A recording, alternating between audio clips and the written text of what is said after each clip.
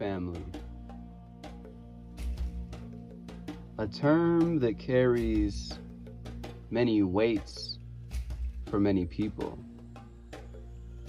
For some, it may be exclusive to those of the same blood.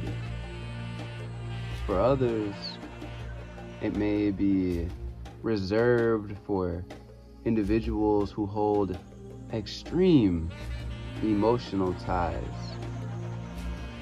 Even a tight-knit group, such as gangs, troops, and teams, hold the respected regard of family. Family is not perfect. It is composed of others who have their own needs and desires. At times, those needs and wants will conflict with others. But no matter the disputes, for those we truly consider family, we find our way back into one another's lives. Family is a foundation, for better or worse.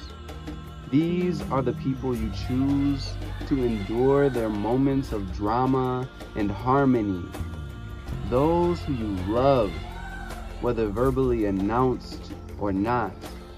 The people we find our lives intertwined with, no matter the distance, time, and barriers that stand between us.